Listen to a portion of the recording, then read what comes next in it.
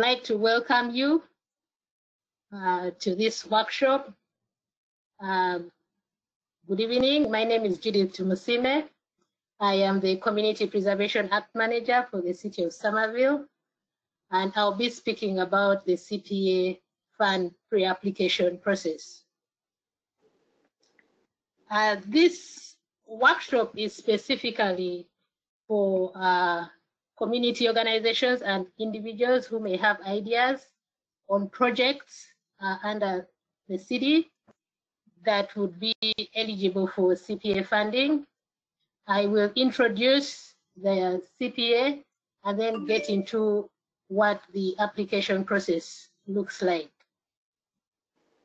So the CPA, or the Community Preservation Act, is a Massachusetts law which has so far been adopted by 176 communities. And this law allows these communities, including the City of Somerville, to create a fund for grant making. The law says that these funds can go to support four categories: the open space category, affordable housing, historic resources, and recreation land. But under the recreation land, it can only support the outdoor recreation land projects. This funding comes from three sources: the surcharge on the real estate property tax, and can be between 1.5 to 3%. And in the City of Somerville, the surcharge is 1.5%. These funds are matched each year by the state, and we are a blended community, so the city can put in an optional additional appropriation of funds. So this fund, the law is very specific on what we can do and cannot do with these funds, and in each of the four categories. So we can use it to acquire new community housing. We can create community housing, preserve it, and protect it from harm. And affordable housing is the only category where we can support. We can rehabilitate or renovate affordable housing, but only if it was acquired or created with CPA funds. For the historic preservation, we can acquire historic resources, preserve, and rehabilitate. This is the only category that we can't create historic resources, of course, because it requires time for, an object to be historic. So in the open space category, we can use funds, acquire new open spaces, as well as in the outdoor recreation category. The difference between the two categories is that is in the definition, which is in the legislation. Open space is mostly about wildlands, and recreation land is about parks, playgrounds, and community gardens. We can create recreation land and open spaces. We can preserve and rehabilitate if acquired or created with the CPA funds. One thing to note is that the CPA funds cannot be used for maintenance or to replace the current spending. And the first thing that the committee looks at is the need to work with new projects to make sure that they fit within one of these categories and make sure that it's eligible for the CPA funding. So every year, the Community Preservation Committee sets minimum funding allocations for each category. They are having the hearing this evening after the workshop, where they will start, taking in public comment on what should be included in the next fiscal year funding. But if you can see for the FY20 for this year, So the committee allocated 20% to open space, 15% to the historic preservation, and 50% to affordable housing, as well as 10% to the flexible funding. The flexible funding is the only fund that can be used for the three eligible categories of open space, affordable housing, and historic. Having flexible funding allows the Community Preservation Committee to respond to change in demand. For instance, in 1 year, we may have a lot of application in the open space category and a few in the historic category. And so this gives the Community Preservation Committee the flexibility to respond to change in demand.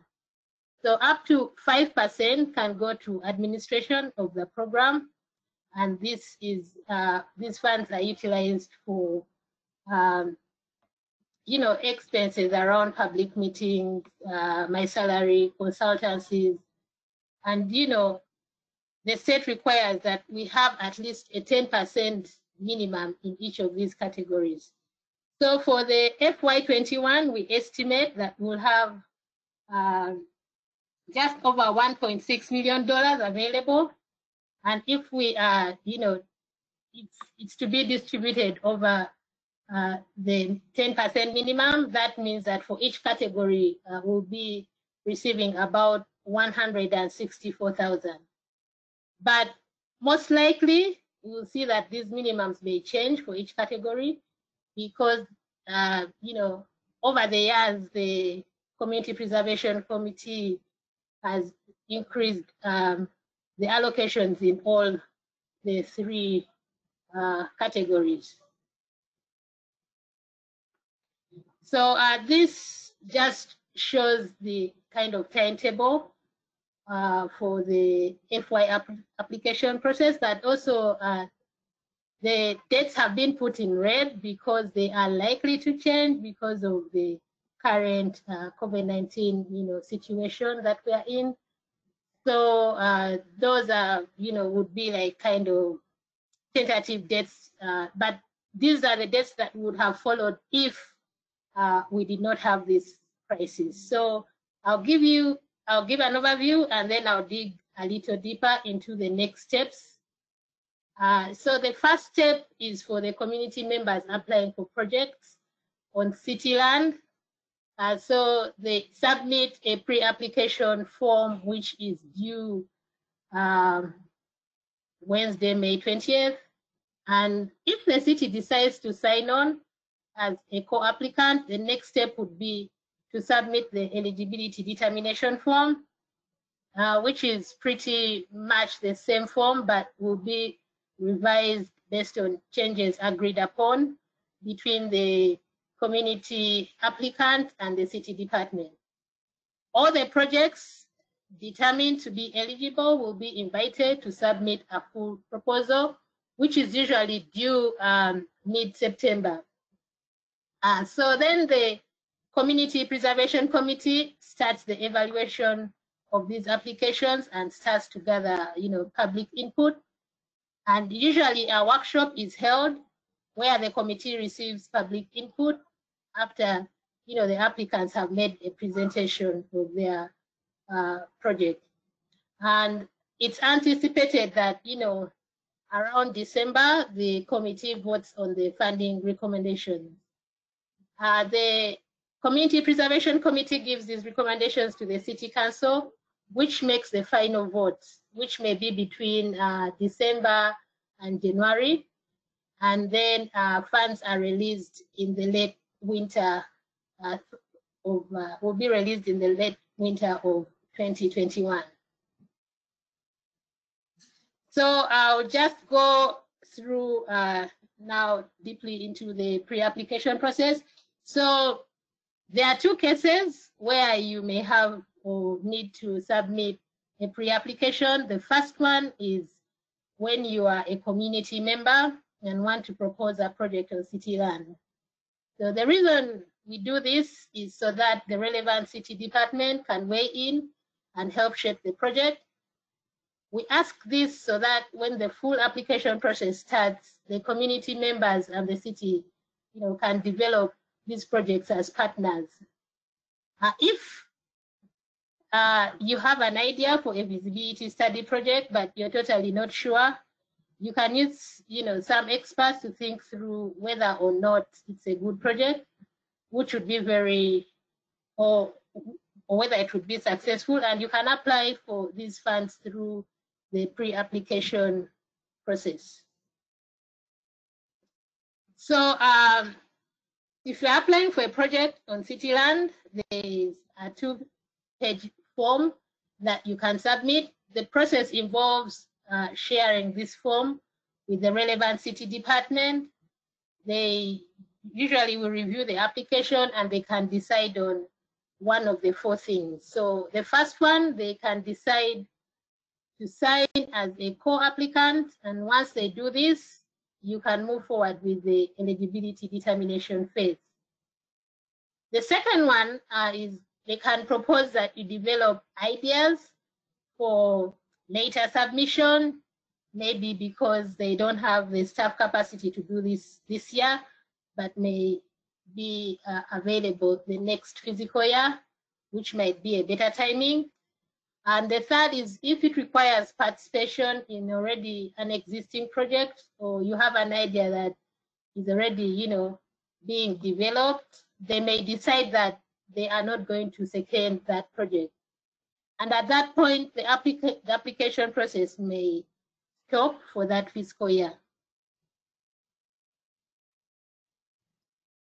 So if you'd like to apply for feasibility study, the first step is to work with me as your CPA manager, and I will work to find a neutral expert who will be able to provide analysis of the proposed project to determine how to increase the likelihood of the project success through, public processes, could be surveys on land or communities, could try to do costing to determine if it could be done for a reasonable amount of money, and, to get technical advice about the project. We could also try to have, these be neutral projects to give the applicant the best chance to be able to succeed by looking at the realities of the project and, through engaging a third party who is the expert. If you're accepted and the city decides to be a co-applicant, then you can enter the full application process. So for the next phase really is to, looking at now the funding decisions within the application, process, which are lengthy process as we've gone through. But the first final step is for the Community Preservation Committee to make funding recommendations to the City Council. And the funding recommendations are made by a 9-member Community Preservation Committee. So there are 5 positions that are designated from relevant commissions, like the Housing Authority, the Planning Commission, Historic Preservation, Conservation Commission, and the Department of Public Space and Urban Forestry. And there are 4 at-large members, and all these, work together to recommend funding to the City Council. Usually the decisions about these projects are also made through an annual community preservation plan, which sets priorities for a given year. Of course, this is an annual process, but emergency funds or funding is possible, although this has to be really, there has to be an urgent need for this funding. The CPC reviews all the applicants or applications in the open space, land recreation, and historic preservation categories, whereas the affordable housing funds are managed by the Affordable Housing Trust Fund, which is the housing arm of the CPC. So the trust makes the grant decisions, for the housing projects. In each of these projects, the CPC is looking for if the project is eligible to receive CPA funding, and that is the main question they consider in the eligibility determination phase. Once they get to the full application phase, they look at if the project involves all the necessary groups, whether, you know, it could be within city departments, but also within the communities. You know, they try to make sure that, you know, we'll find out that stakeholders are aware, will support the project, and whether the project will benefit Somerville residents, and how well this project match the community preservation plan priorities, and whether, you know, the project is a, you know, good use of public resources. So the first phase, like mentioned earlier, is the eligibility determination phase. There are key things you need to have in place. You need to have the ability to receive funds. You are either a 501c3 or the property owner. If you are not one of those things, you need to have a co-applicant who will take on that fiscal role.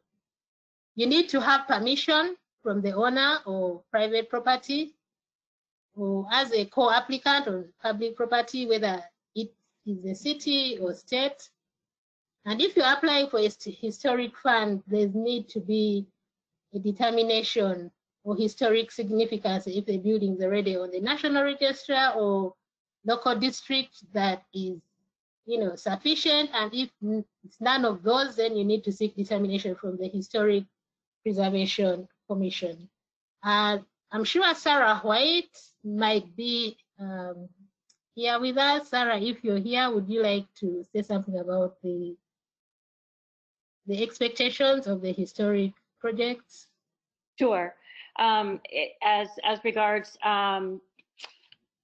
determination as to whether or not it's historically significant, or just in general? So in general. Sure. And you know, looking, because, you know, we are now discussing kind of things we look out for, you know, the applicants for funds projects in the historic, you know, category. Sure. So for those who are, my name is Sarah White. I'm a city planner, and I'm a preservation planner for the City of Somerville. I'm also the liaison to the Historic Preservation Commission. And I work very closely with Judith on CPA projects. I was also on the CPA committee in my own community and chaired the historical commission there. So my experience is both professional as well as personal. So when it comes to applying for a historic preservation project, if you don't have a building that is a local historic district or is on the National Register, you need to come into the Historic Preservation Commission to have them determine whether or not they feel the building is historically significant, because it's historically significant artifacts and buildings and the like that can possibly qualify for CPA historic preservation funds. And now note what I also said, which is it's not just a building, it's also artifacts. We have had CPA applications come in for historic preservation funds that involve the restoration and scanning of historic voter records, the restoration of a bas-relief at the Central Library. So these are clearly not buildings, but these are also items that need to be determined to be historically important by the Historic Preservation Commission. When you do receive historic preservation funds from the CPA, when it comes to buildings, you will need to follow the Secretary of the Interior standards. The Secretary of Interior standards for rehabilitation and restoration of historic properties. And if you're in a local historic district, you will have to comply with those local historic district guidelines as well. I am very available for anybody who ever has any questions about what it means to follow these guidelines, how they're implemented, and how you should prepare and and propose your project to the Historic Preservation Commission, and I can walk you through all those steps every step of the way and tell you what those local historic district guidelines mean and what those National Register of Historic Places Secretary of the Interior standards mean for your project. And by working in conjunction with Judith, I can also help you refine your project so that you are taking on a project that is both feasible, hopefully fundable, and executable on your end. One of the other things that's very, very important is that you will be required when you come in for historic preservation money on a building, you will be required to enter into what's called a preservation restriction. And this is a restriction in perpetuity on the entire exterior envelope of your building. And this is part of protecting the public money and the public interest. As this is public taxpayer money that is going to oftentimes private entities and nonprofit organizations, it's very important that we fulfill our fiduciary responsibilities and ensure that that investment that the public has made is protected in perpetuity. And so at this point, we also require that that preservation restriction is entered into and executed prior to your receiving of historic preservation funds from the CPA. Unless there's like a really extenuating circumstance, and then that we would work through on an individual basis. And how you come up, what we'd be looking for in a preservation restriction, we work with our legal counsel on that, and then our legal counsel also works with Judith and I so that they can get our perspective as well. And we'll make sure that we meet with you to ensure that you understand what the provisions of that restriction actually mean and actually are obligating you to. But I'm fully available at any time for any further questions and guidance in this matter. Yeah, so thank you so much, Sarah. I appreciate that. Sure. I don't know that, Louisa, would you like to make any comment? Would I like to make what, Judith? Sorry? Like, is there anything that you'd like to, inform the potential applicants, like in terms of the expectation for open space, like the restrictions? Sure. So my name is Louisa Oliveira, and I am the Director of Public Space and Urban Forestry, and I'm also on the committee. We get a number of applications every year for open space. People have a lot of ideas and are very passionate about open space in Somerville. And usually, as Judith said, if they are on city land, then they have to get approval from our department. So that's important. And the reason we do that is, one, to understand that it's possible, and two, to work with the community so that we're supporting projects that are in line with the goals and the needs of our community. The best place to see the goals and needs in terms of open space are in the open space plan, which is online. It's called the Open Space and Recreation Plan. If you just Google Open Space and Recreation Plan, you'll see that it's there. And there are a number of other supplemental documents that help with that, including a Fields Master Plan and an acquisition memo that was written by a group working on strategies for how to acquire more open space. So clearly the acquisition of more open space, because we are so densely populated, is a big goal for us. Unfortunately, land is incredibly expensive at over $2 million an acre. That's always a real challenge.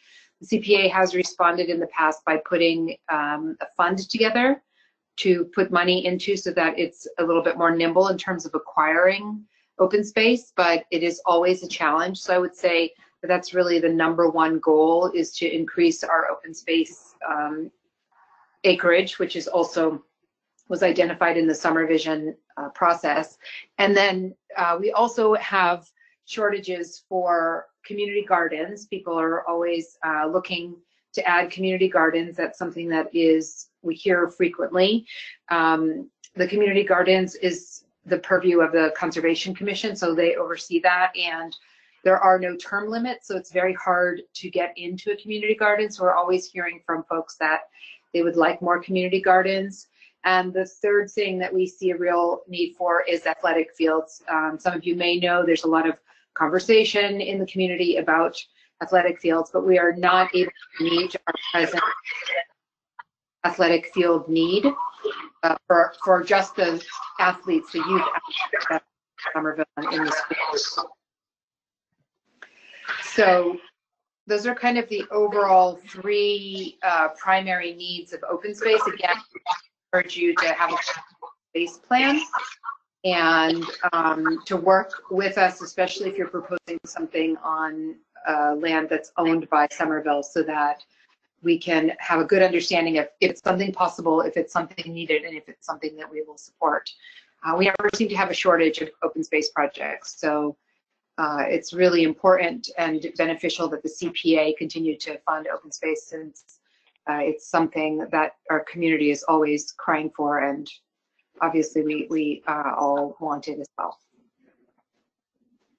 Yeah, thank you so much, Louisa, for that good contribution. So we just have, under 4 minutes. So I'll just quickly go through. So for the full application, these are the last application that you need to develop for the projects that are joined between the community members and the city.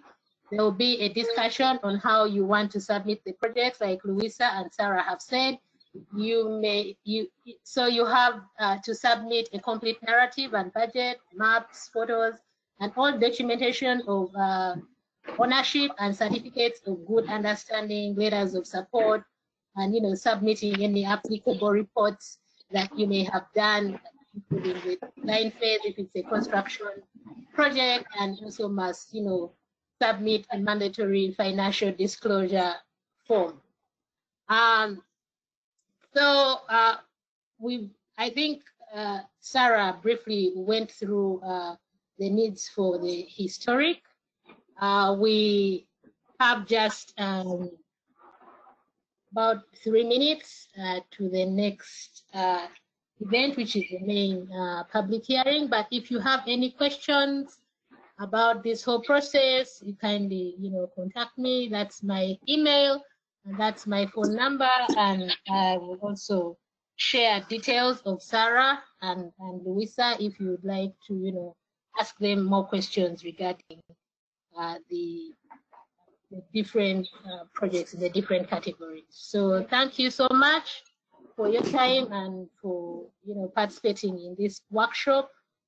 I think we'll now switch to the public hearing. Well, it's 7 o'clock, so why don't we get started? My name is Jane Carbone. I'm the chair of the Community Preservation Committee, and tonight we are having an open meeting. This is a virtual public hearing for the Somerville FY21 Community Preservation Plan. Today is April 22nd, 2020 at 7 o'clock, and this meeting is a go-to public meeting due to COVID-19. First, I'm going to briefly talk about sort of the structure of the meeting. I'm going to introduce the committee members and the co-chair, and then Judith is going to do. I'll do a little welcome and introduction, and then Judith is going to talk briefly about the draft preservation plan for 2021, and then we're going to have invited members to present testimony of different groups in Somerville that have either participated or are aware of the community preservation plan in the past. And then we're going to invite public testimony at the end. For the first invited testimony, we're allowing 5 minutes to speak and then briefly ask questions. Laura is going to be the co-chair, is going to be the timekeeper of the presentation so that we don't run over. And then the public testimony is going to take 2 minutes each for if public or want to say anything. Their time slot is 2 minutes each. And if you want to speak, there's a chat room that you can enter your name in or just notify us that you want to speak. And Judith is going to be following that chat room to see who wants to speak at the end during the public testimony time. So first, I just want to do a roll call of committee members. Vice Chair Laura Beretsky. Here. Luisa Oliveira. Here. Are you on? Tatiana Shannon. Here. Amelia Aboff. Here. Eleanor Rances. Here. Heather Highmark. Here. Christina Kennedy. Here. Caitlin Hart. Here. And staff to the Community Preservation Committee, Judith Tomasini.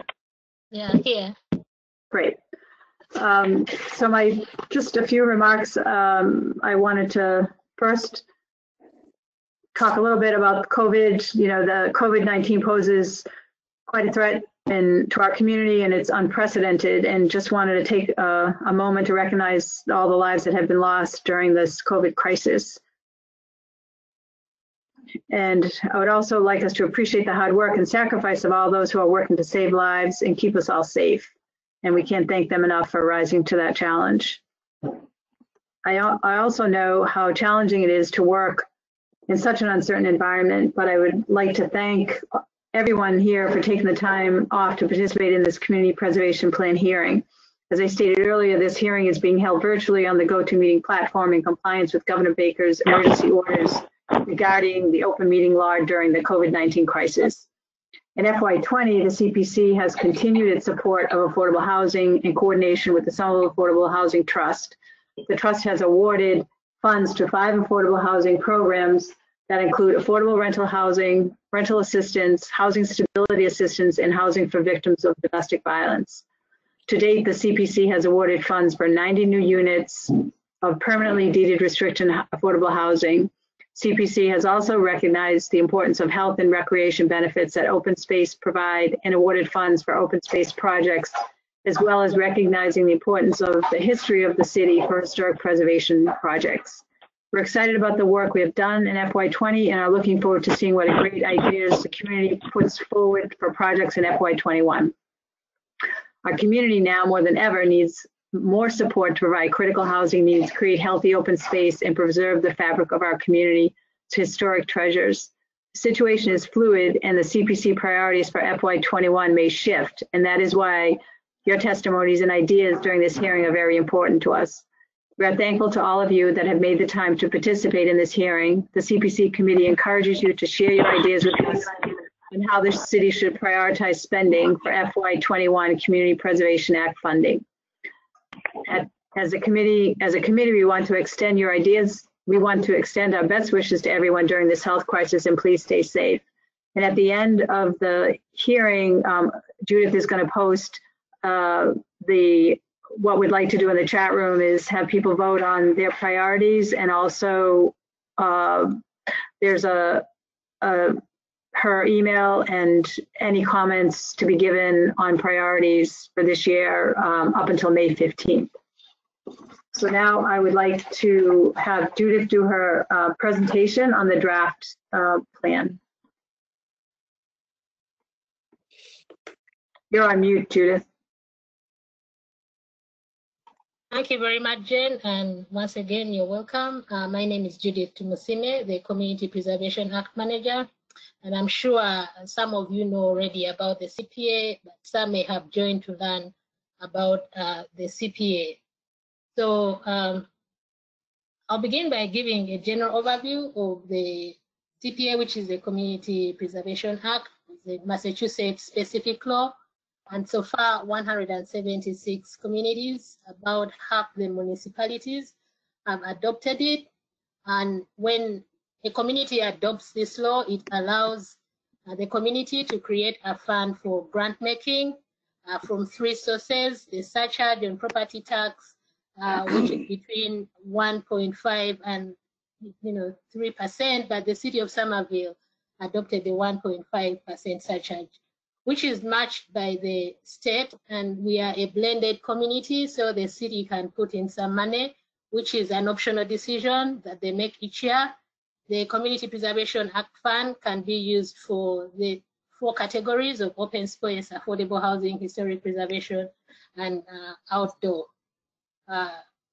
recreation land projects. So the Act tells us what we can use and cannot use the Community Preservation Act funding for. There's a summary, what we can use it for, and we can use it to acquire new open space and recreation land. The difference between the two in the Community Preservation Act language is that open space is wild land and conservation land is,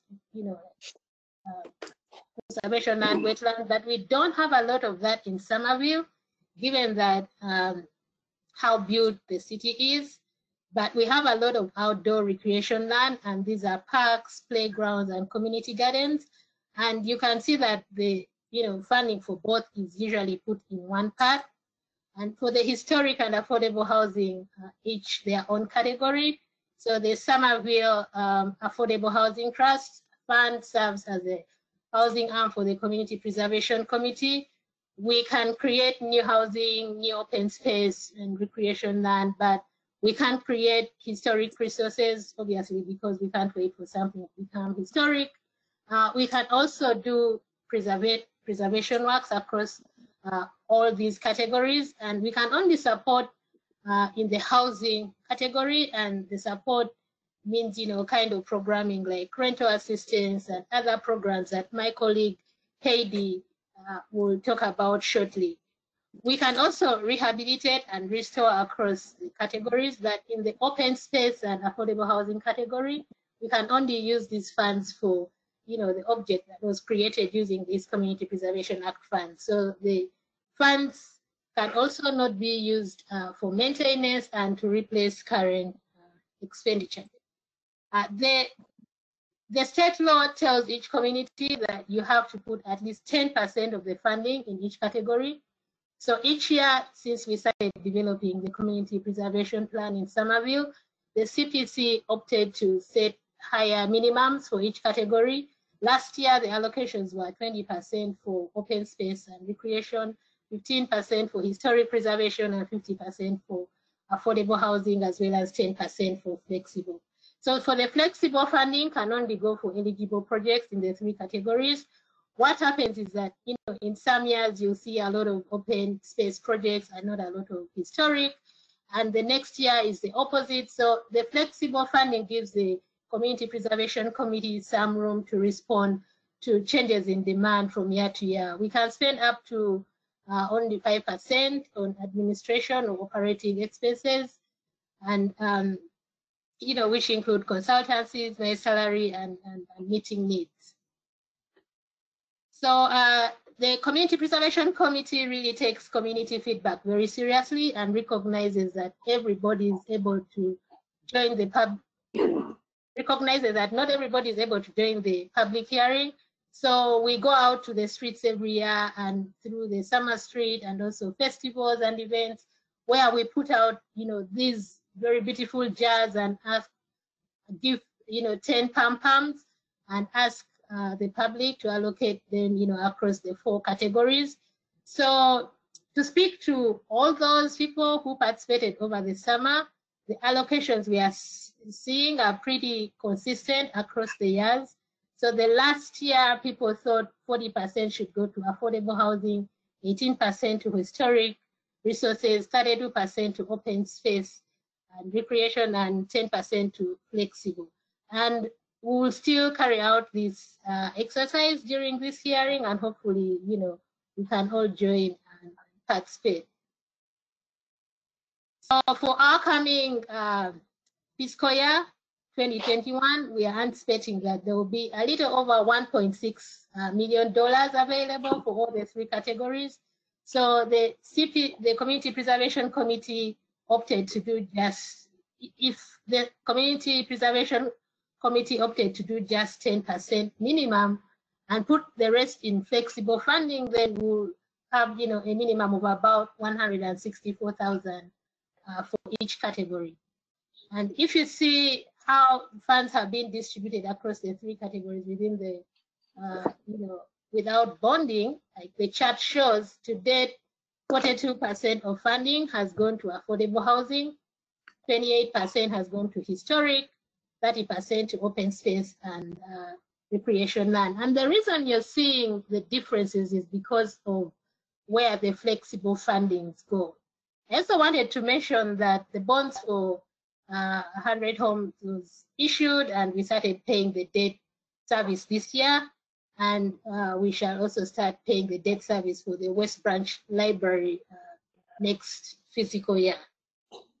I'm going to go quickly through the priorities, and if you have ideas of what should be included in these priorities, please write them down in the chat, or you can send them to me by email that I'll share at the end of the presentation. So there are two overall priorities that the Community Preservation Committee sets, and the first is projects that are consistent with the community values, and they include the improvement of accessibility, incorporating sustainable practices, receiving endorsement from other Somerville boards, commissions, and departments, and also should be consistent with the goals and priorities that are established in the current planning documents, and should be able to address at least 2 or more of the CPA focus areas.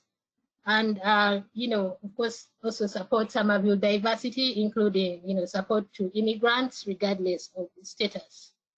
The second one is, projects should use CPA funding strategically, leverage other funds or in-kind contribution to implement cost-saving measures, address long-standing or urgent needs of the community, and take advantage of exceptional time-sensitive opportunities, and also could serve as a catalyst.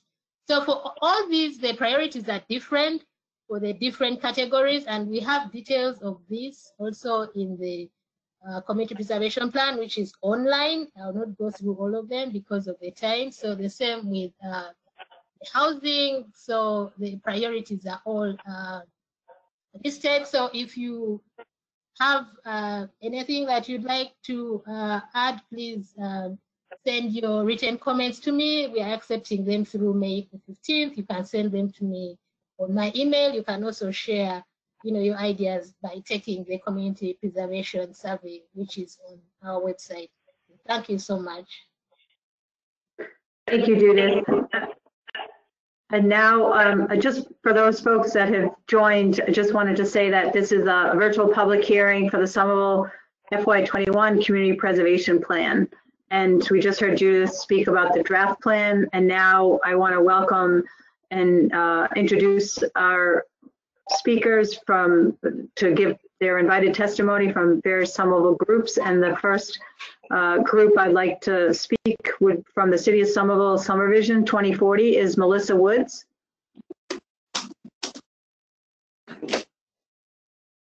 I'm sorry, so it's not Melissa this time. It is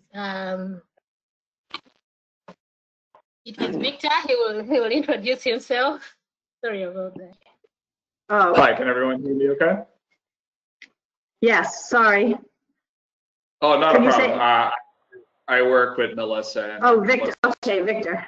I apologize. So Victor is going to speak about the Somerville Summer Vision 2040 plan. Thank you. So quick introduction. I'm a community outreach planner with the city's planning department, and I was part of the staff team that worked in Summer Vision 2040, which is the update to the City of Somerville comprehensive plan. If someone could start the slides there, or I could also share my screen. Okay, that's fine. So first thing, just to give everyone background, what is the Summer Vision 2040 comp plan? Basically, a comp plan is written in partnership with our community. We've had a committee of over 60 members of the community, as well as hundreds of community members who gave us feedback in some shape or form. And the point of it is really to outline our broad goals and big ideas for the future, and also to clarify what our values are and make sure that those are aligned. Implementation strategies are a different process that comes after the comprehensive plan, and the CPA plays a role in that implementation, as well as many other departments and organizations. The main reason why we updated it was a lot changed in the 10 years since the Summer Vision 2030 was written. But Summer Vision 2040 is new. It does bring in all the good ideas from Summer Vision 2030 and just updates them a little bit, and then add some brand new ideas to the reflect new channel. You can move slides. So there were two key overall themes that came out of the Summer Vision 2040 process: displacement and equity. So displacement, we're talking about households being displaced at alarming rates because of high housing costs. This also applies to some small businesses and nonprofits who also deal with commercial displacement. And we really came to a conclusion that we need to continuously assess how we can minimize and mitigate displacement as a framework for every decision that we make in the city. The second one was that we need to talk about how implementing our goals and utilizing our shared resources, we need to consider how different segments of our community have different needs, priorities, and challenges. That for folks who are facing imminent displacement or homelessness, that their priorities are very different and also more urgent than what other priorities might be. And that we need to think about how some things we're doing that may be good for some parts of the city may not be good for others. You can move on. So there were 8 chapters in Summer Vision 2040. I'm going to touch on 4 that I think are more relevant, and I encourage everyone to take a look at the full plan. So housing, obviously, is going to be really key to the work the CPA does as a consideration. Summer Vision 2040 established 20% of housing stock becoming affordable by 2040, which is a very ambitious goal. And it talked about establishing a task force to talk to with the right resources and expertise to really figure out what possible ways could we get there, and to talk about zoning amendments that could make it easier for affordable housing development.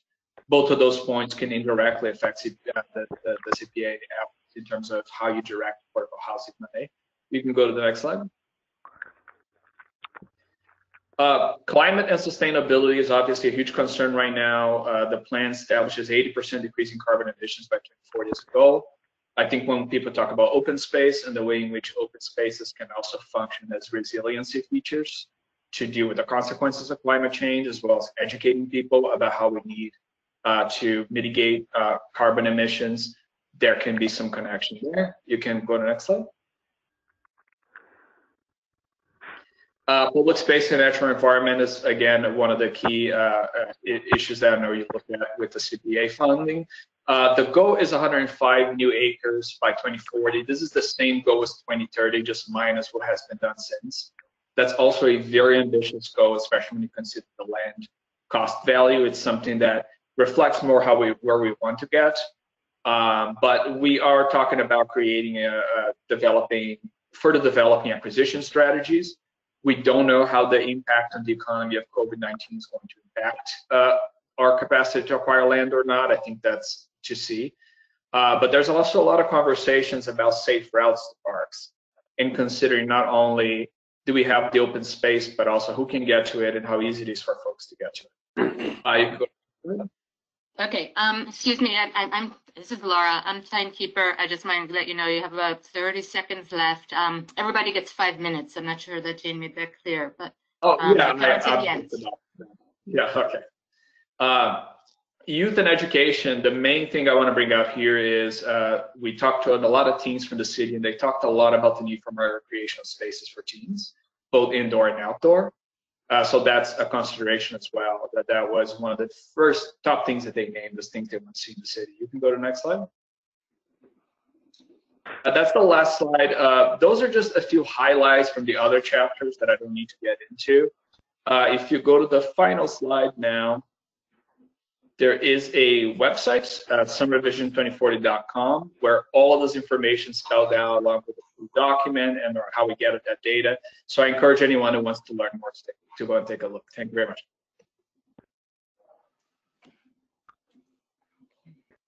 Thanks, Victor. That was a quick wrap up. Appreciate it. The next speaker is City of Somerville Public Space and Urban Forestry Division, Courtney Kirk. Yes.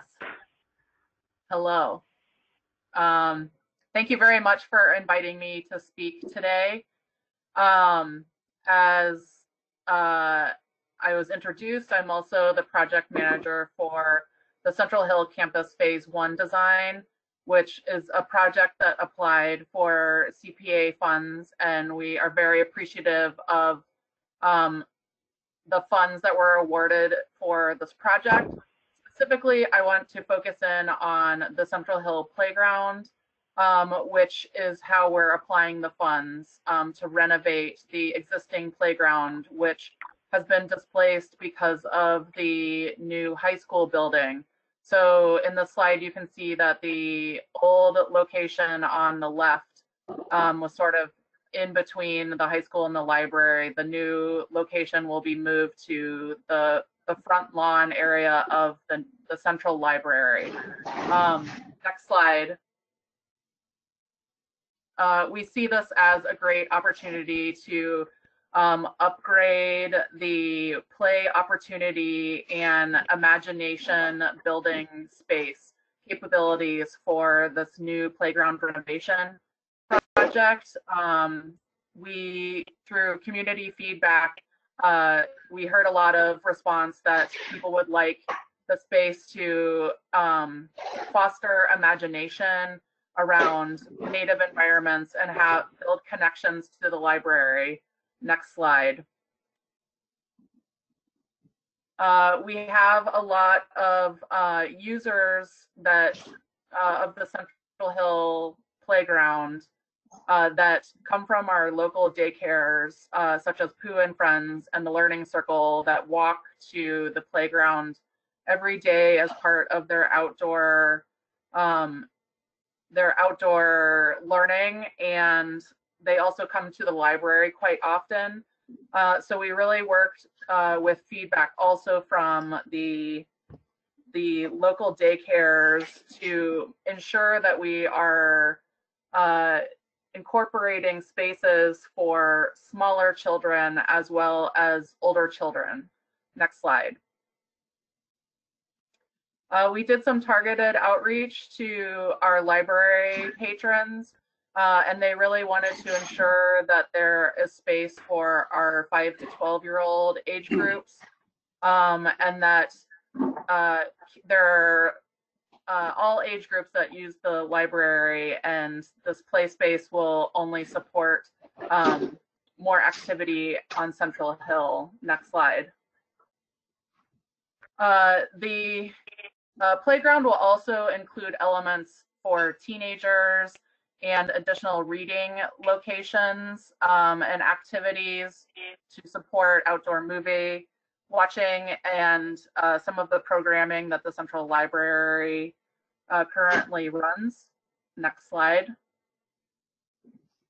And we're also incorporating ideas that were brought to us from the library, such as a story walk, where there will be an outdoor book that children and families can read as they walk around the outdoor spaces of the playground area. And there will be facilities to have learning opportunities that aren't within the enclosed area of the fencing. Next slide. So thank you all very much. As I said before, the CPA funds are critical for us to renovate some of our city park projects, and also guarantee that these open spaces will be open spaces in perpetuity. And we really, really value the support and the funds for these projects. Thank you. Thank you so much, Courtney. The next speaker we have is Lisa Brucolaccio from the Community Growth Center. Did I pronounce your last name right?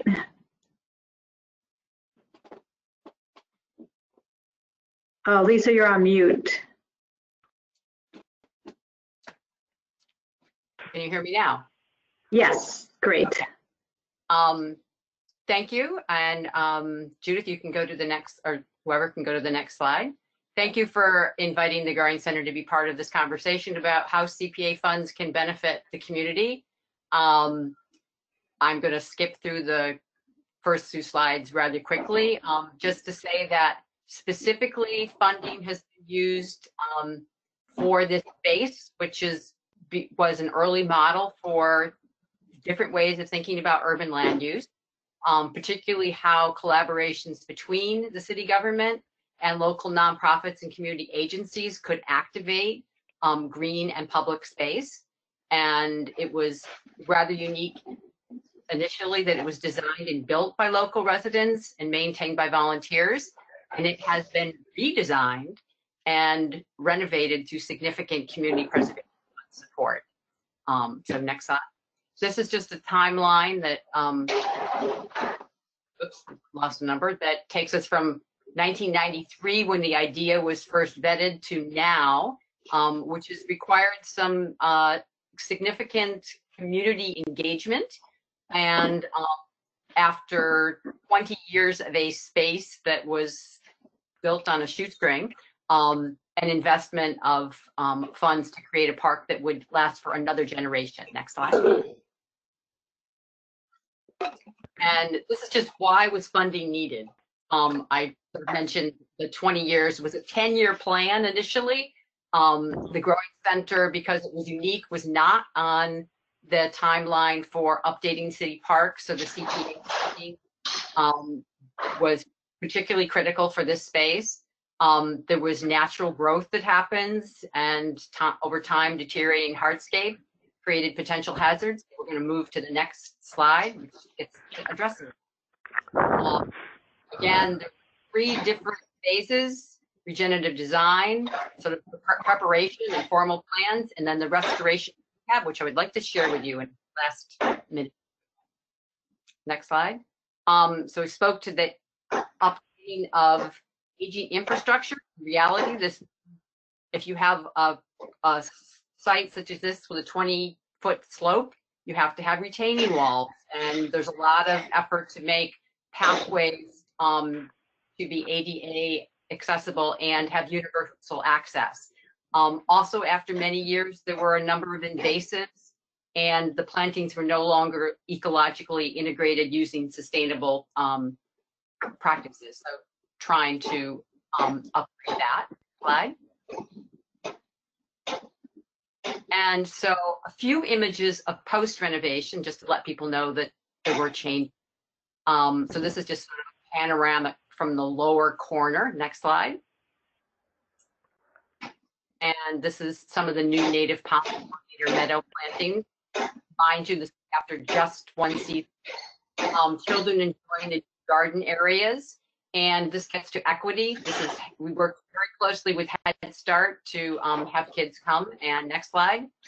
And having a place for all seasons, recognizing spending time outdoors in the winter is also critical and important. Next slide. Something we may have almost forgotten, that we can gather for cultural events. Hope to do so again. And this demonstrates some of the new pathways, some of the new compost bins, and a diversity of enjoying the diversity. And this is some music from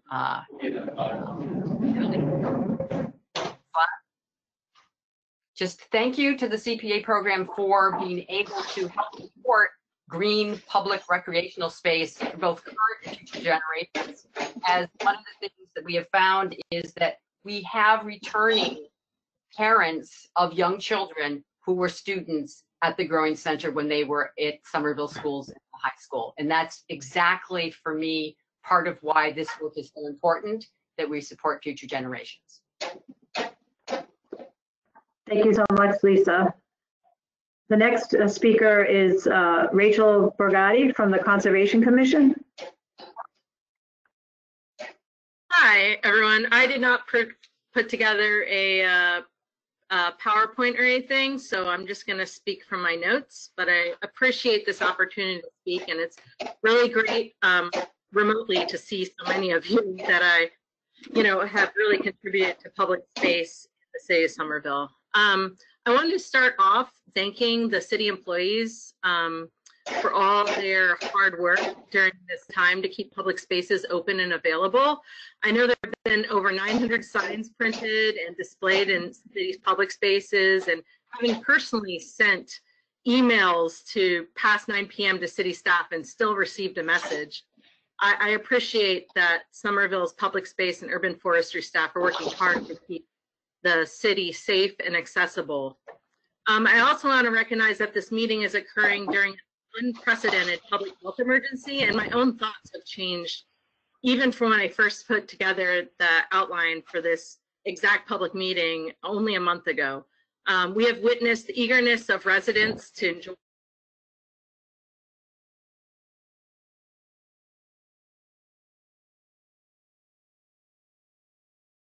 spaces, the city's public spaces for health, recreation, in the case of community path and city's bike routes for transportation with public transportation is no longer feels safe. I'm here tonight, so while I am the co-chair of Summer Vision 2040 and also a Somerville resident and parent, I'm here tonight to represent the City of Somerville's Conservation Commission, which I've served on for over 7 years and have had the honor of being the chair for the last 2 years. I'll paraphrase from the city's website in case you don't know what we do. The Somerville Conservation Commission, or the CONCOM, is devoted to preserving and protecting Somerville's natural environment. The CONCOM administers and enforces the Wetlands Protection Act and the River Protection Act, has an important role in open space planning. Now, almost every city and town in the Commonwealth of Massachusetts has a conservation commission to regulate their wetlands and waterfront, but we also in Somerville have the pleasure of overseeing the city's community gardens. So the Community Preservation Act has been a great funding source for open space, from supplying emergency funds to purchase a property at Glen Park next to Capuana School, to also increasing the open space in East Somerville, to also renovating our schoolyards to be more aligned with open space principles and therefore more usable to not just that school but the general public. On the whole, this is an essential funding source that is relatively easily accessible to the community and city staff for open space, and it's fantastic that we can access those type of funds to improve our city. Of course, we have learned a lot since the CPA was adopted in November 2012, and there's still room for improvement. The Conservation Commission has often not been consulted about projects that might need our assistance or require oversight before those funds are awarded by the Community Preservation Committee. The COMCOM is eager to give input to projects like the Art Farm or that new open space in Glen Park as early as possible before the projects are funded by the CPC, not to hold up projects, but to make the projects stronger and more aligned with other programs in the city. And this would happen preferably before a request for a conservation easement or oversight for new community gardens are required. So the other thing that I would like to recommend for the Community Preservation Committee is we have encountered projects that are approved by the CPC if there's funds available that year. So if there's funds available in, let's say, open space. Excuse me, Rachel, you got 30 seconds or so to wrap it up, okay? Sure. And that's whether city staff have already completed previous projects. For example, schoolyard renovation design projects are piled up. You know, while I understand it's politically, like, it's fair to have a variety of projects approved, unless there's the capacity to do those projects, I would support the CPC considering either providing more funds to make sure those projects get funded before future projects get funded. So ensuring that the projects that are already funded get completed before additional funds are awarded, or even saying, like, apologizing essentially. I'm trying to wrap it up. So apologizing that those funds were already, that essentially until you complete the projects that were already awarded, that additional funds will not be awarded. Thank you, Rachel. I think your comments are duly noted, and we'll be discussing that at the next CPC meeting. Appreciate your comments. We have the next speaker from the Somerville Museum, Barbara Magnum. And Jane, Sorry, can I presently- interrupt for 1 second, Jane? Yes. I'm sorry, it's really hard to hear some of the speakers. And I can, if I can ask again, if you're not on mute, please put yourself on mute because it creates a lot of feedback and we can't hear what the speaker is saying. Shall I start? Yes, Barbara. Hi, everyone. So yes, I'm Barbara Mangum, and I'm the president of the board of the Somerville Museum. And I hope that you all have had a chance to get over to the museum and see some of the shows that we've had this past year before COVID-19 took over. Because there may be people who don't know the museum, I'm just going to mention that it was founded as the Somerville Historical Society in 1897, and it began operating with a building and collections in 1930. It's been operating continuously since that time, primarily with volunteers. The building is a handsome two-story federal-style building located at 1 Westwood Road in Somerville, and it's part of the Westwood Road Historic District. And that was the picture that you saw earlier. These are some of the pictures right now. You can continue. We're just going to go through here about every few seconds to give people a chance to read them, but to see what the museum's assets are for the community and what we try to do. So you see that we have the building. We had the Bullfinch staircase from 1792, which is one of our treasures. You see collections of various types that are used as the basis of many programs. Research is based on the assets of the museum, the library that it owns, and these objects. This is someone who just, Nancy Lusigan Schultz, who just recently came and gave a talk at the museum. You could go on. This is just the postcard from the last exhibition that we had that was, well, prior to the last, Faith in a City, that Sharon Devereaux did.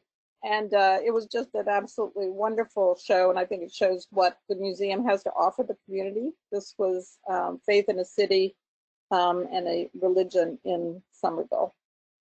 You can continue. This is the exhibition that was up until COVID-19 required the museum to shutter. You could go to the next one. And these are some of the other historic. Somerville up to now has been a separate organization. It's probably going to join now with the museum, but it does historic lectures and research. You can continue. More education with high school, and we do a lot with the high school these days. Performances, which are early music. We've got over 25 years of performances with Du and Mauricienne. This is another performance that occurred at the museum from, again, a different exhibition. And this is as we are now. So our main concern right now is becoming accessible. Here you see the stairs that people have to use right now to get into the museum. And this is the main entrance now. It's Westwood Road. If you continue. This is what it looks like from Westwood Road. And you can continue. This is the museum as it's seen from Central Street, you know, in the heart of the city. And you can continue. And this is as we want to be. So this has been a long project to get to this point. And the Community Preservation Committee last year gave over $500,000 to the museum to get this elevator addition built. The elevator addition, however, is a $1.6 million project. The museum has raised funds up to the point of about $500,000. So we now need to close that gap. I've applied to the Mass Cultural Facility Fund, and I've asked them for basically all the money necessary to finish this project.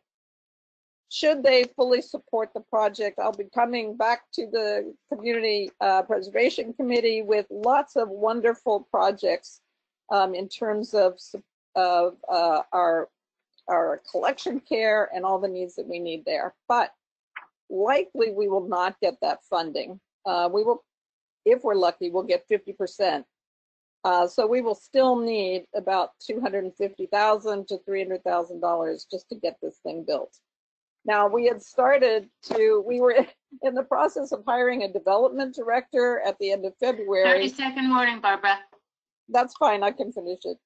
Using funds donated for this purpose when we got COVID-19 pandemic implications and fundraising difficulties became apparent. So after a 3-month search for the right development consultant, the museum has had to reluctantly delay bringing him on board. The amount that we had targeted to raise from the late spring through summer and into the next fall was $300,000. Now the museum is seeking operational fund donations to keep the museum afloat. I'll just mention that we have a GoFundMe now campaign.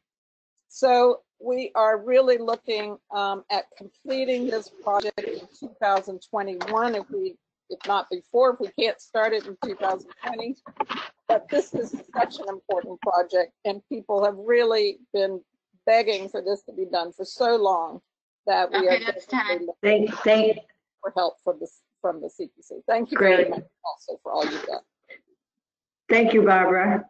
Sure. We have our next speaker, Mary Casesso from the Somerville Affordable Housing Trust.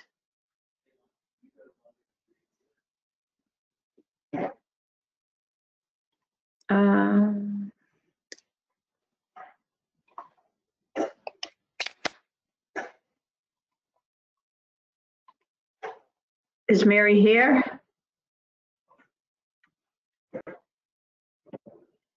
I don't see her name as an attendee. So why don't we go on to the next speaker, and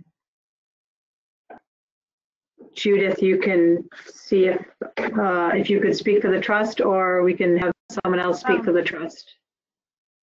So this is Heidi Burbage, and Mary and I were both scheduled to present. I think it's very possible that Mary had something come up.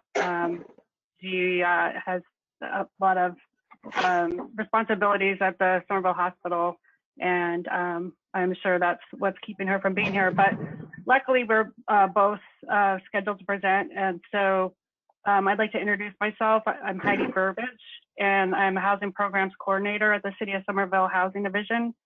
Part of my role there is to provide staff support to the Affordable Housing Trust. Thank you very much for the opportunity to present this evening.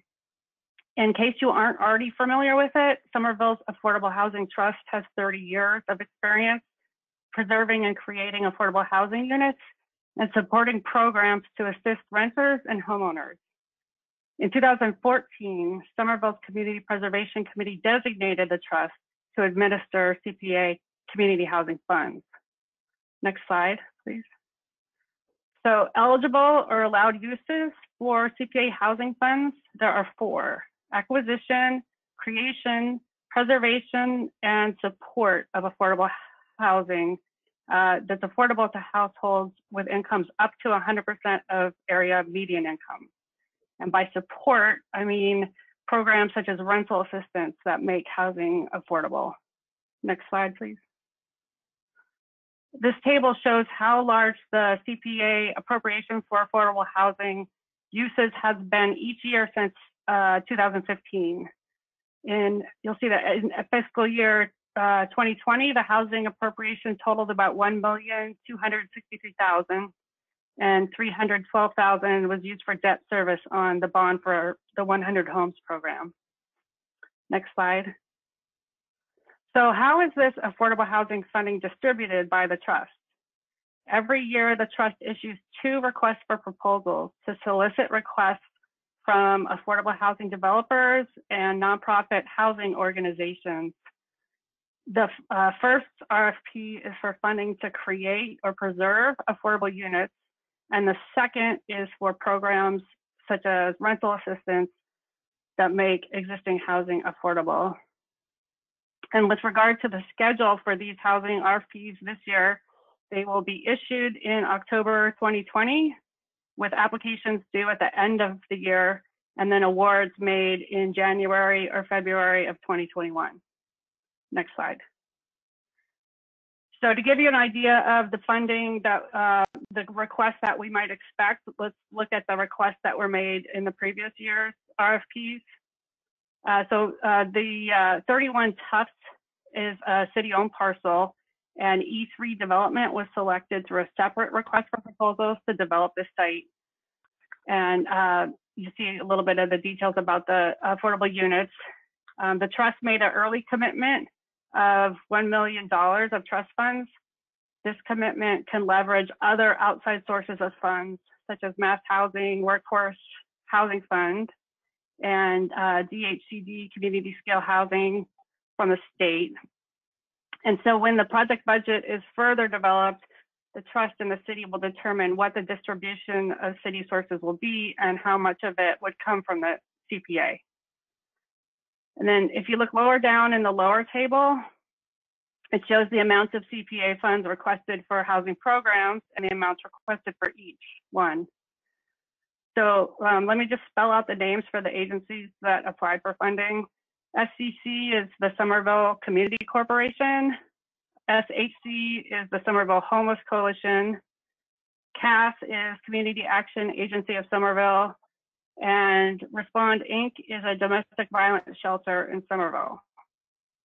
A total of $577,000 plus dollars of CPA funds for housing programs were requested in fiscal year 2020.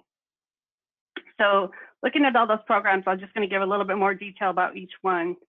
So for the next slide, for the 100 Homes program, the trust support for 100 Homes is almost completely made possible through CPA funding. And the program's goal is to create 100 new affordable units through the acquisition and renovation of existing properties across Somerville neighborhoods. 53 rental apartments have been purchased to date since 2015. 90% of those are occupied now, and households must be income eligible to reside in the affordable units. Of those 53 apartments, 30 seconds or so. Okay.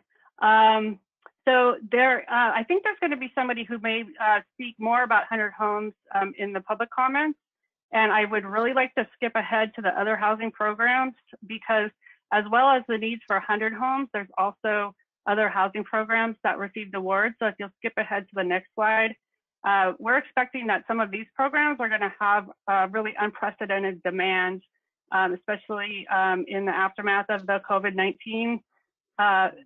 We do think it will be unprecedented. We're already starting to see an uptick that the agencies that operate these programs are receiving in terms of applications. So you can quickly just sort of look through these programs that were listed in the table in a previous slide. They include both short-term and longer-term rental assistance. Next slide. So, Actually, you're out of time, Heidi. Pardon? You're out of time, I'm afraid. Oh, okay. Thank you very much for the opportunity to present. Judith, do you want to just put up that last slide, Judith? The last slide shows the request versus the allocation, which shows that there was a lot more demand than we had money available for affordable housing. Okay. Okay. Thank you. Thanks so much, Heidi. Can you hear me yet? This is Mary Casesso. Hi, Mary. Oh, you're here. Okay. Well, I was here, but with my mute button off, you weren't able to hear me, so I hung up and redialed. Sorry. Okay. No worries. Well, welcome. And if you would like to say a few words, I will. You have the floor. Excellent. Thank you. First of all, I want to thank the committee. And I'm sorry not to be able to see all of you, because it looks like this year the committee is all women membership. So congratulations. That's wonderful. And as Heidi said, so much more affordable housing has been enabled by the CPC. And in fact, I worked on the Community Preservation Act to get it passed. Heidi mentioned that the Affordable Housing Trust Fund is 30 years old. And in fact, I'm one of the original members.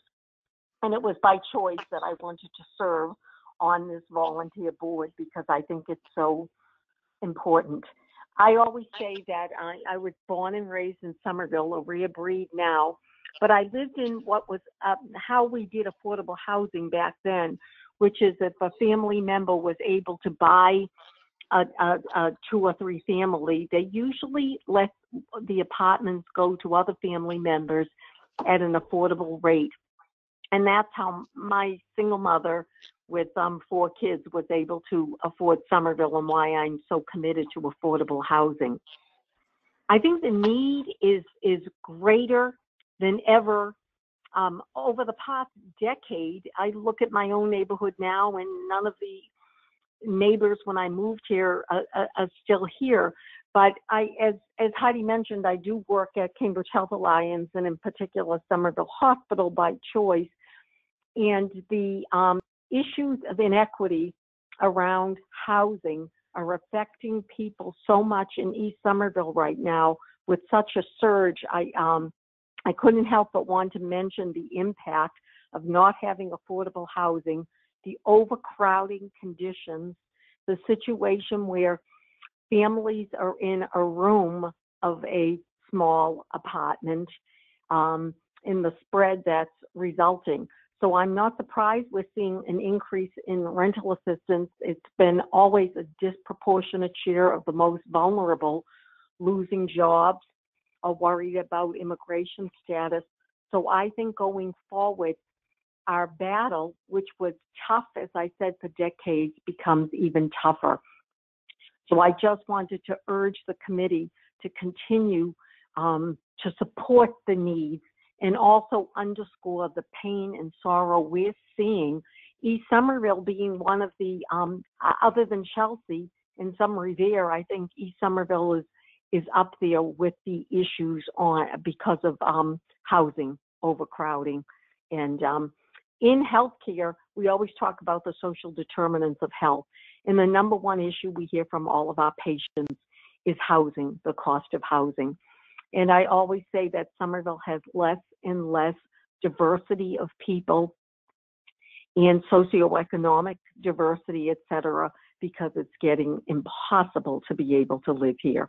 So I thank you all. That was testimony more from the heart and more from what's been going on over the weeks round the clock of trying to care for people. I think these funds are more necessary than ever. Thank you for this opportunity to advocate. Thank you so much, Mary. The next speaker is Sarah White from the City of Somerville Historic Preservation Commission. Sarah? Hi, thanks very much. So my name is Sarah White, and I'm actually, I don't serve on the commission, but I actually am a preservation planner and a zoning case review planner for the city.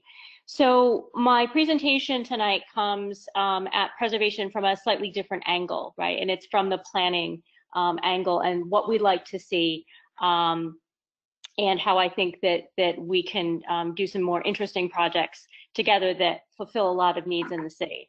So quickly, the summary, I'm going to go over the types of projects that historic preservation can fund, protecting the public investment, upcoming implementations, and a wish list. I don't put goals, I put a wish list. Next page, please. Okay, so a lot of people think that historic preservation projects are just about buildings, right? We're only out to preserve buildings, and that is not the case. There are all sorts of things that can qualify for historic preservation funds, and you see some of them here, and these are taken from the CPA Coalition's website. We have the preservation and access of historic election records, the Somerville Museum, who you've seen present earlier. We did some climate control work for them. We have the preservation of a bas-relief in the Somerville Central Library that was done during the WPA years. And then we also have Mystic Waterworks. And this is a project I particularly like, and I'll be talking about that a little bit later because it's a blended project. So here's an example. This is the bas-relief for that's at the Central Library that was part of the Works Progress Administration. Next slide, please. Restoration of grave markers at the Milk Grove Cemetery. It was built in 1804. You see a historic photo on the right, and then you see what it looks like today. It's been a multi-phase project that has restored the grave markers in the cemetery. Next, please.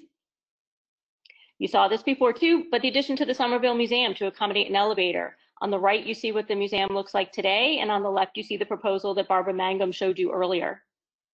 And this is to meet ADA and Massachusetts Architectural Access Board accessibility requirements. And now Mystic Waterworks. This is what we call a blended project, right? It is more than one use of CPA money at a time. So this is historic preservation money that was used to preserve the building and restore it back to a certain period in time. And it also provided 25 units of affordable housing for seniors, and which is absolutely critical, as I know you've heard people talk about before. But it is blended projects that, as a planner, I am particularly interested in, because we can solve multiple goals, or we can look to reach multiple goals in summer vision, and also deal with some social inequities as well. So you see at the top the Waterworks building, you know, when it was in a bit of a poorer state, and now you can see on the bottom restored, altered a little bit, and then you can see a portion of one of the units on the right. Next slide, please. Okay, so protecting the public investment. When we are talking about historic preservation funds being used for a structure, for the restoration work on a structure, it is our obligation as protectors of this money and distributors of this money to protect the public investment. And that is that public tax money that is going towards sometimes nonprofit organizations, but sometimes towards private homeowners too. So what is required? You are required to enter into a preservation restriction. It is a legally binding document between you and the city. It is in perpetuity. It must be registered with the Registry of Deeds or recorded with the Registry of Deeds. It must cover the entire exterior envelope of the building, right? Any preservation restrictions must be executed and recorded prior to receiving CPA funds, unless there's a really, really pressing emergency. Future changes to the building require compliance with the preservation restriction. It requires review and approval to make sure that those future changes are in accordance with the restriction.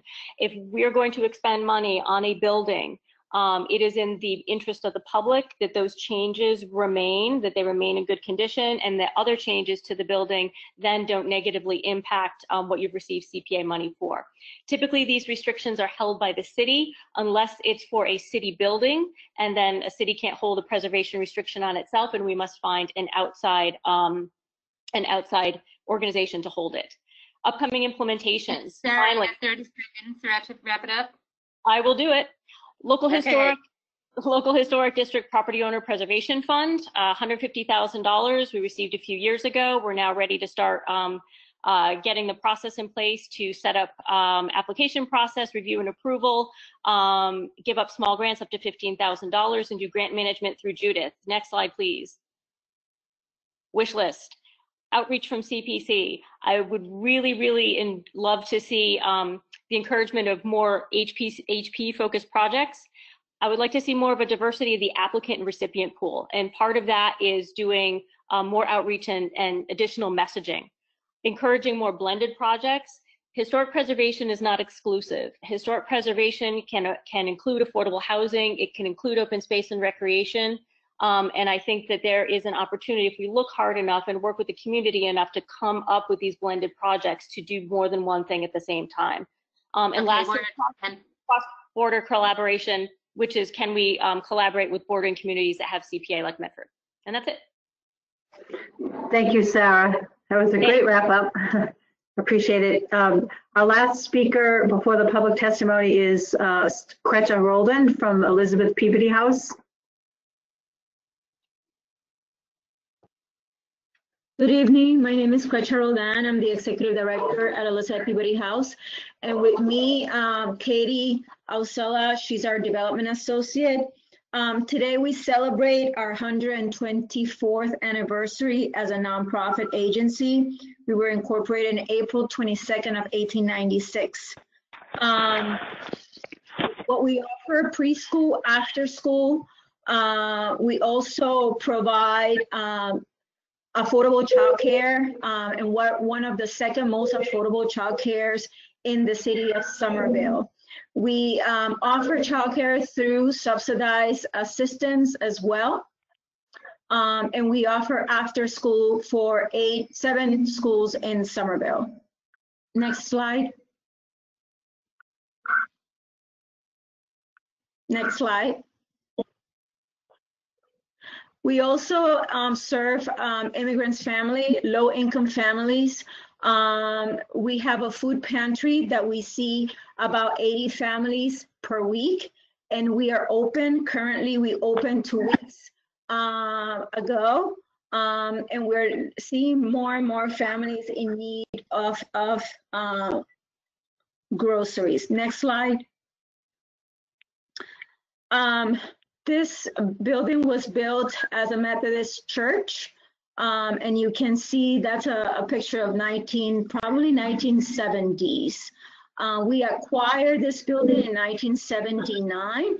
It acquired historical designation in October of 2017. Next slide. So one of the first projects that we did was to do a full roof replacement. You can see the before and after with CPA funds. And this really helped because the water was seeping through the walls, it was seeping through the ceilings, and it was causing a lot of damage to that building. The second project that we did was a comprehensive building assessment. We needed to know what were the next steps of preservation of that building. The people who are using that building are teachers, are social workers. We don't know much about architectural, and how to keep a building. So we hired this architectural firm, and they established some priorities for us to work. As a result of that comprehensive building assessment in 2019, you can see that we change. This was an egress stairs that would come from our after-school program to exit in the playground. And we completed this project, not with the funds of CPA, with our own funds, but this October, we completed this project, and these are brand new, well, in the fall, we completed it. And so they are up to code, and they're safe. Now we have this other project in FY20. It's a fire addressable alarm system, because that was also identified in the building assessment plan. And as a result of that, we are implementing everything that we can in that assessment. So we had to postpone the implementation of this project, because it was supposed to be done in late spring, early summer, but due to our pandemic, we might have to postpone it for later in the summer. We have the monies, and we are hopeful that we're gonna do that. Just so that you understand, this funding for us has been crucial, because without these funds, we were not going to be able to preserve this building. There was no way, with the income that we have, that we were going to preserve this building. And this funds have been imperative for us to preserve our building. So we are very thankful, very appreciative of these funds, and we hope that we can continue to preserve and work on the priorities that the building assessment established last spring. Thank you. Thank you, Greta. And that concludes our invited testimony. Now I'd like to ask if anybody has any questions before we open it up to public testimony. And if there are anybody in the public that is going to be speaking, we are allotting 2 minutes to your conversation, but also put yourself in the chat room so Judith can introduce you. And before you speak, just state your name and your address. So they are also on my screen. So if you look at the chat, I don't know whether Jen, you're able to see the name. So yeah, so Mark is the first presenter. The public. Hi, my name is Mark Alston Follensby. I live in Waltham, but I work at CAST, the Community Action Agency, and oversee the program that disperses the CPA funds that we use to help people with their rent. We've had this fund now for almost a year. Over the course of a year, we would see probably about one application a week. It started to pick up in January to the point where by March it was about 10 applications a month. And so far this April, we've had over 20 applications for these funds. They're very important for the work that we do because we use them to keep people housed in Somerville, and we use them to help people who are out of housing to get back into housing. I was on a training today from CHAPA about CPA funds, and I learned something that I didn't know before, and that is that the CPA funds don't have to be used within our community.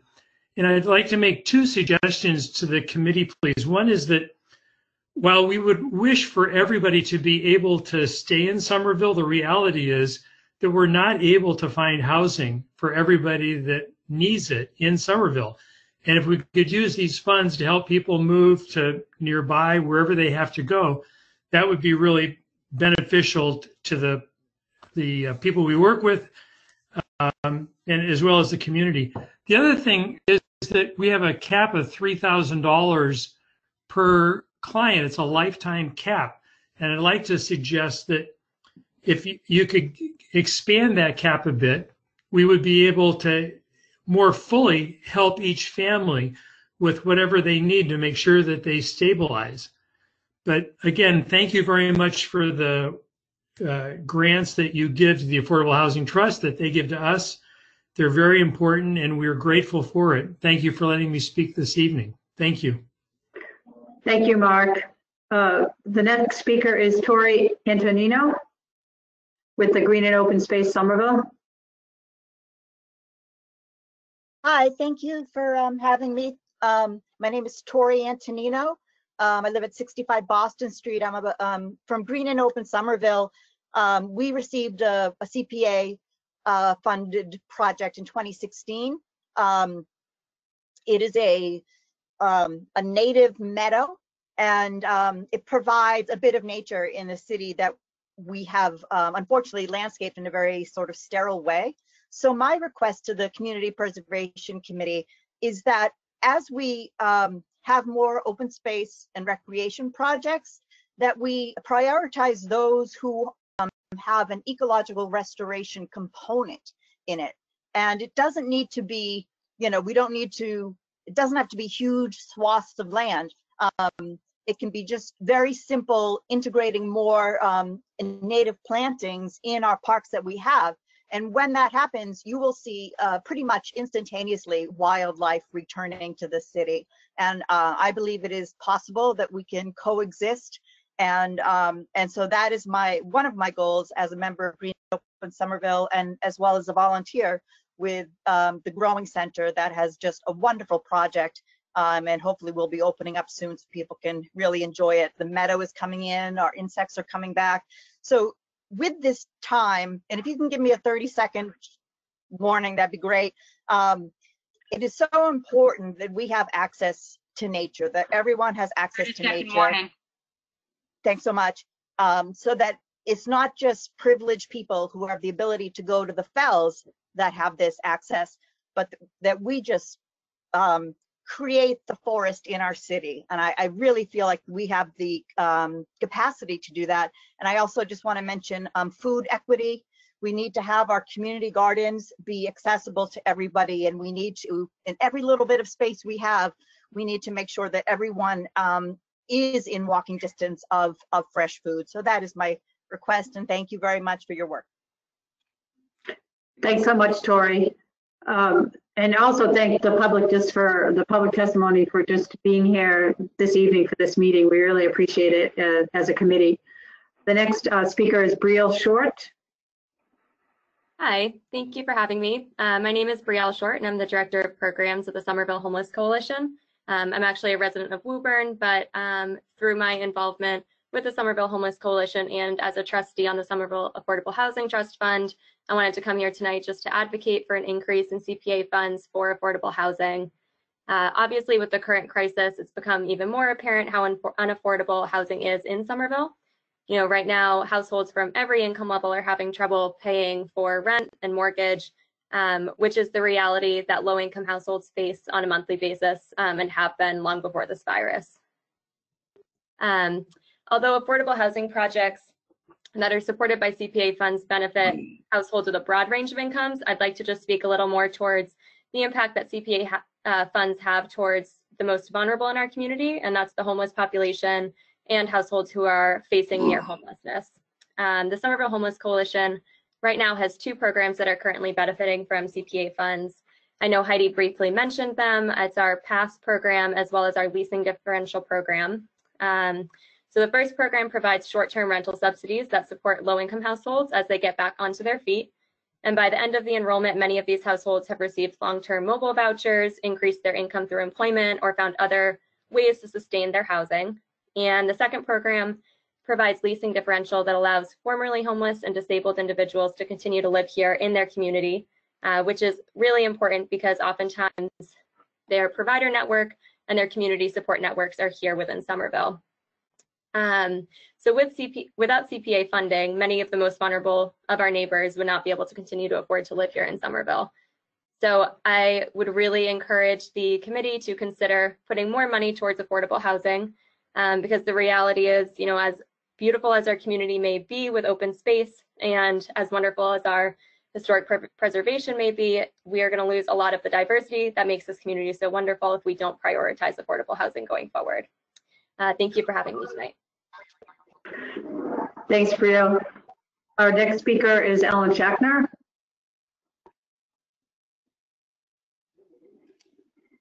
Hi, thank you. It's Ellen Schachter. I live at 346 Concord Ave in Cambridge, and I'm the director of the Somerville Office of Housing Stability. And I'm here tonight. Thank you so much for all the great CPA work. I happen to sit on the CPA committee in Cambridge, so I'm pretty familiar with the work that you do, and I'm very grateful.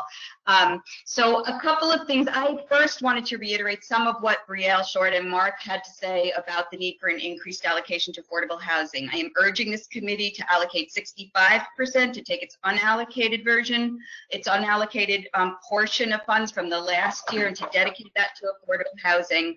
I did want to say our office, the Office of Housing Stability, has gotten absolutely inundated with intakes for rental assistance. About 90% of those intakes are from non-English speaking persons. And what I am really afraid of is that there is now an eviction moratorium in place, but once that eviction moratorium is done, the impact of the COVID crisis is going to fall predominantly on the immigrant community, on the lowest income communities. We need to have rental assistance that's going to be able to bridge them until they can re-enter the economy. And I think it's going to be a lot slower for some populations than it is for others to get on their feet again. So I'm urging a 65% allocation so we can give as much as possible, both for permanent housing, but also for all those rental assistance programs that we have been talking about. And I wanted to just mention 2 other things. One is an issue that has come up repeatedly, in that as it is currently understood, CPA monies that go to affordable housing, there's a question about whether or not there needs to be a 12-month lease. And I am just encouraging this committee to reach out to their state brethren around lobbying that if that is the case, that it's something that should be looked at and relaxed, because in my experience, immigrants, people of color, and non-English speaking people all have much less of a chance of being tenants under lease and generally are tenants under at will. So it's this huge population right now that is not able to access some of the CPA rental assistance that's available. It's a state issue. I'm just asking you to please reach out and think about connecting with with the coalition, the Community Preservation Act coalition, around that issue. And the last thing I'm sorry? Yeah. Last item. Okay. Anyway, I The only other thing I did want to support some thought about restructuring as this goes forward. I know it's the trust fund and not the CPA committee that makes decisions about allocations, but I agree with Mark that we want to be really thoughtful about how we provide seamless rental assistance in the most flexible way possible to make it the most useful in this COVID pandemic and going forward, because it's not, the pandemic doesn't end for a lot of the families affected unless they get back into the economy. So thank you very much. Thank you, Ellen. The next speaker is Cassie Arnau.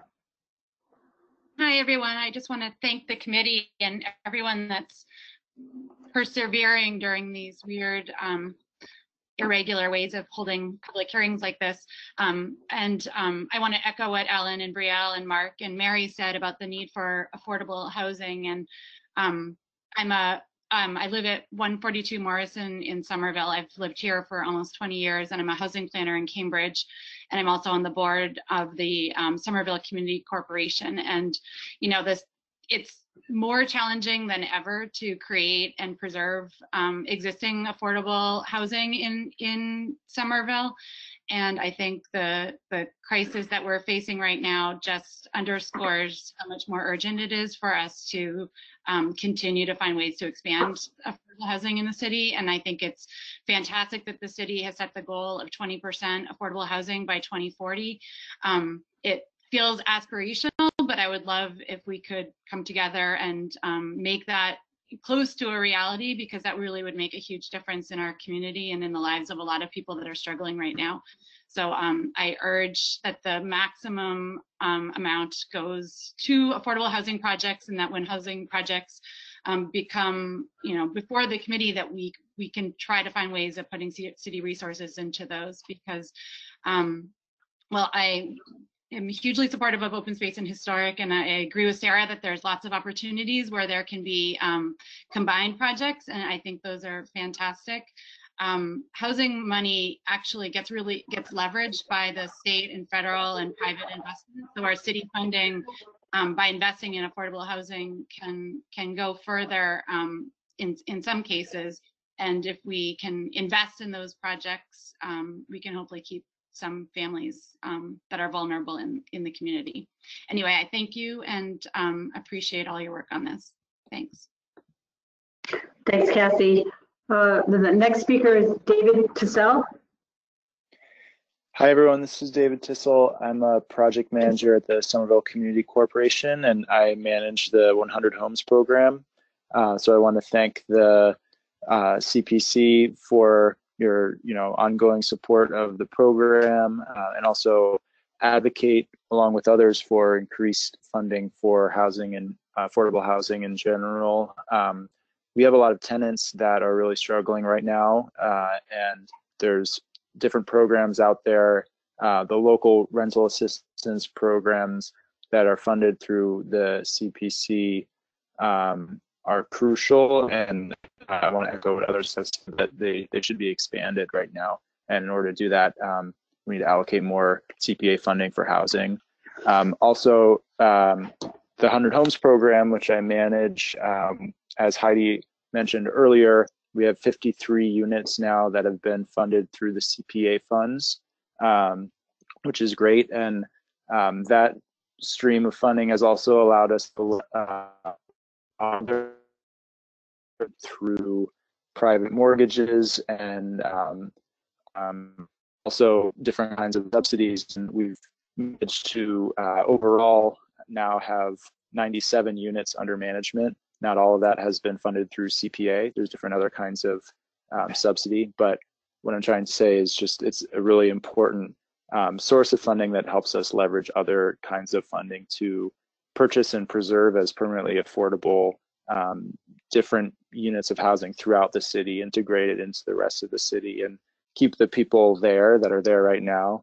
And I really appreciate what Mary Casesso was talking about earlier in East Somerville, and we have a lot of tenants over there and units, and when we buy buildings, we try to keep everyone there that was there, but also in some cases assist tenants with relocating to housing that fits their needs. So for example, we purchased a building on Austin Street in East Somerville that it was mostly immigrants from Central America, and many of the families were overcrowded, and we assisted some in relocating to other buildings that we own that are permanently affordable, and we've been able to then also lower the rents for the people that are there so that they can have family-sized space for affordable amount.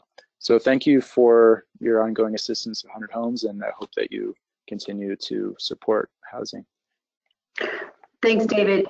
We have 2 more speakers, but I just wanted to quickly remind people that there's on the screen, there's a Summer Street voting, and if we just want to do a little exercise here for the folks that are still on the call. So pretend you have 10 pom-poms to split between 4 categories.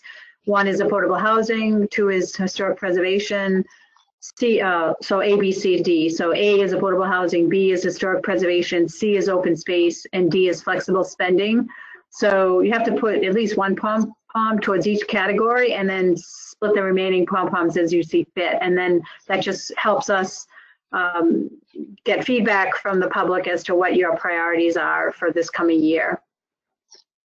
So with that said, I'd like to introduce Robert O'Kelly to speak. Hi. First of all, thanks for the opportunity. And I'm not really sure why my first name appeared on the screen. I go by my middle name, Kevin. I work at the Somerville Public Library, and I'm also a volunteer with the Somerville Community Land Trust. And I would just like to second what everyone said who spoke in support of prioritizing affordable housing.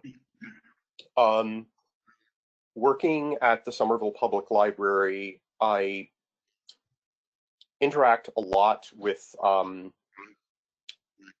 lower income Somervillians, particularly immigrants, and the need for affordable housing is urgent and dire. And I don't need to eat, huh? And if these people are displaced,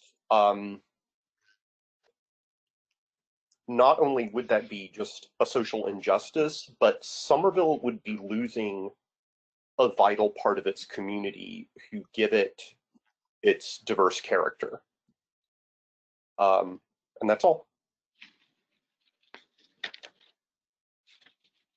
Thank you, Kevin. The next speaker and final speaker is Diane Blewett. Sorry, I apologize. Don't worry about it. I'm sorry, I have no voice tonight, but I'm still going to speak. My name is Diane Blewett. I live at 48 Tennyson Street in Somerville. I'm a trustee and the treasurer of the Somerville Museum.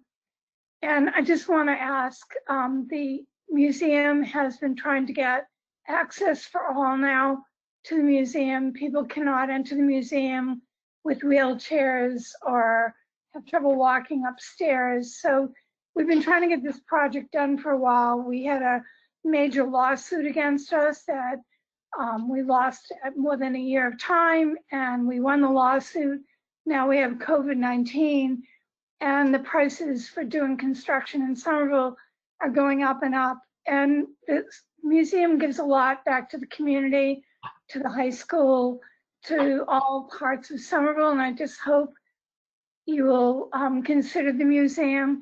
But I also want to mention that so many of these other projects are so worthwhile. I can't imagine housing right now for people during COVID-19, not being able to pay their rent, not being able to have food. But I hope you'll remember the museum, because when things get better, and they will, we hope you'll all come to the museum and see our exhibits and learn a little bit about Somerville history. Thank you. Thank you so much. I don't see anybody else in the chat room that has requested to speak. I see a lot of people are voting, so thank you, and continue to vote for the next few minutes.